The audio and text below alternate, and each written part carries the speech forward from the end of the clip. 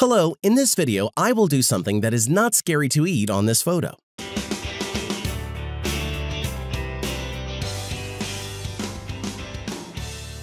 Obviously, there is a problem with white balance here. I already talked about how you can adjust the white balance using color rings and using channel mixer. Let's consider another way. I will use RGB curves. You can immediately set black and white points on Curves tab. Here they are automatically adjusted. Next, I will use Gray tool for working with curves. I will always get neutral color by clicking on the picture with it. The plate here is most likely neutral, so I will click on it. I will choose different points in brightness. At the end, I will click on the mussel shell as it is the darkest on the image, and it also should be neutral. Here's before, here's after. I will smooth the curves a bit so that there is no color banding. I would like to remind you that this picture has been taken with a smartphone.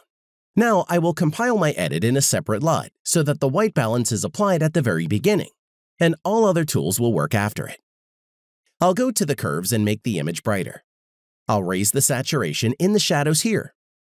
I will make the plate even more neutral by reducing the saturation in the highlights. Now on AB tab, I'm going to make the salad more fresh. I'll also correct the photo of the tomato.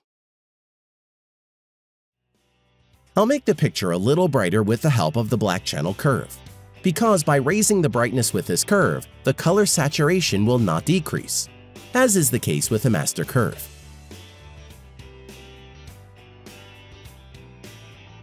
Let's compare before and after.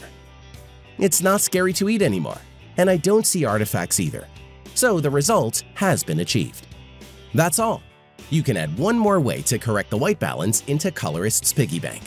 Bye everyone.